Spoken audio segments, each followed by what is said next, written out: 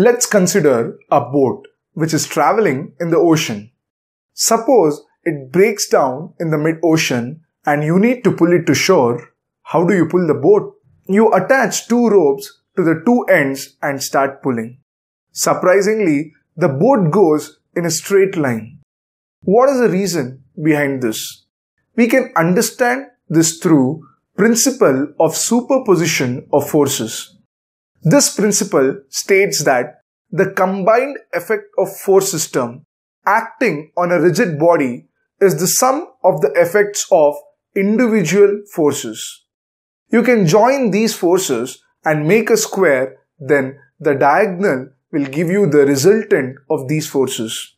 So, the boat will experience the net force in the direction of resultant and move in that direction.